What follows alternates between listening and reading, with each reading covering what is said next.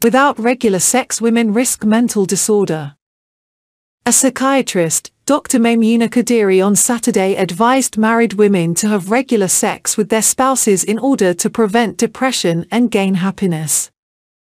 Depression is a common mental disorder that causes people to experience depressed moods, loss of interest or pleasure, feelings of guilt or low self-worth, disturbed sleep or appetite, low energy, and poor concentration. Kadiri, the medical director of Pinnacle Medical Services, gave the advice in an interview with the News Agency of Nigeria, NAN, in Lagos. Pinnacle is a health and wellness center for psychological, behavioral, and mental health-related issues. According to her, sex is not just to nourish a woman's body, but it is also beneficial to her mental health. As women, there is a need for us to make our spouses our best friends if we want to be mentally healthy. Studies have shown that women who have more active sex and in long-term relationships were less likely to be depressed than women who went without sex. So, more sex is important and essential. It is a remedy to curing women from having persistent headaches. Low sexual drive, which leads to depression, should be looked into. A woman can be depressed when that sexual drive that she used to have is no more there. Frequent active sex can play good roles toward women's sense of well-being and quality of life, Kadiri said. She explained that sex was not just for procreation and having children, adding that it could create bonding, good companionship, and sound sleep.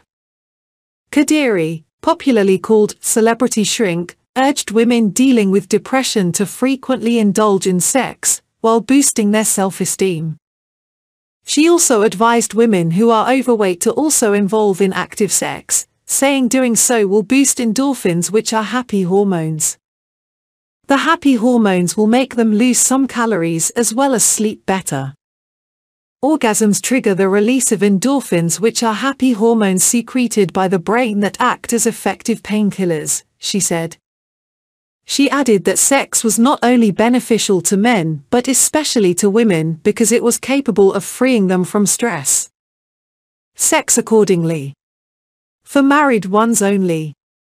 A lot of people don't associate sex with God, they associate it with Satan and darkness as if sex is not holy.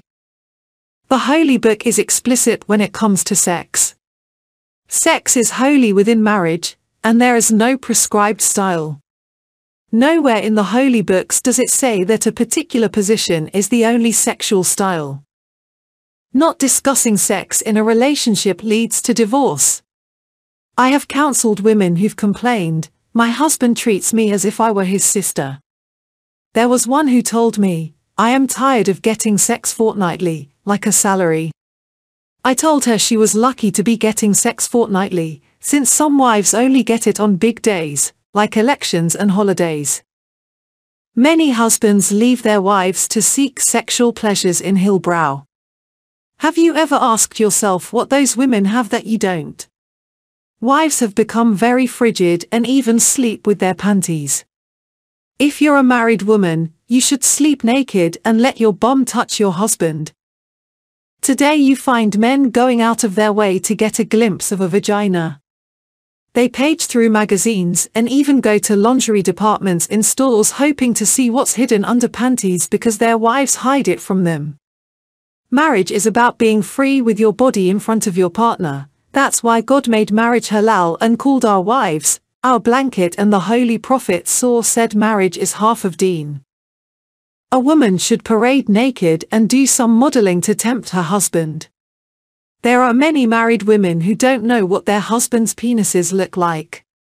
She only feels it when he enters her.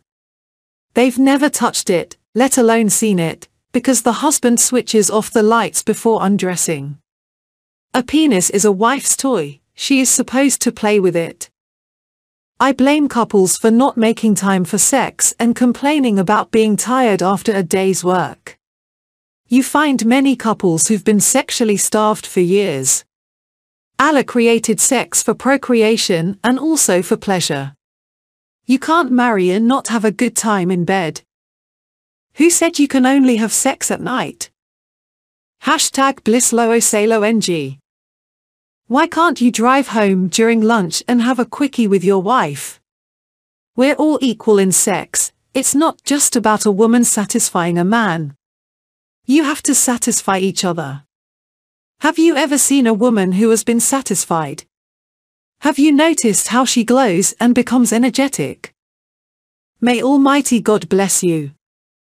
This is the whole truth, nothing but the truth. Once you read this, you have to keep it going. Age has nothing to do with sex.